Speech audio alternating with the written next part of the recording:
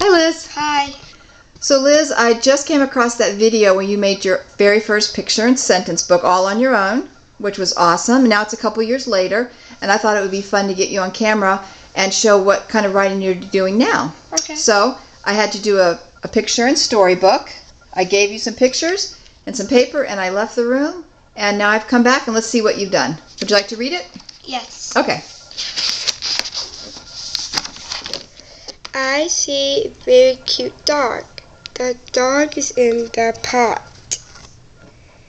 The dog seems sad. Nobody wants to have him. He is on sale. I will buy him. It costs $25,000. Awesome. Awesome. Let's take a look at the picture here. Let's look at that picture of that little $25,000 dog. Aw. Okay. I see man and two dogs. They are in the boat. It is very cold outside. He has his camera. He is taking some pictures. The dog's name is Marley and Buddy.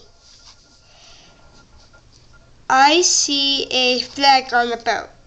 They are very happy. They are on the boat again. Wow. Awesome, Liz. You are such a great writer. Okay, let's see what this picture is. Okay. All right, go ahead. I see a little boy. He is a ghost costume. He has a hat on him.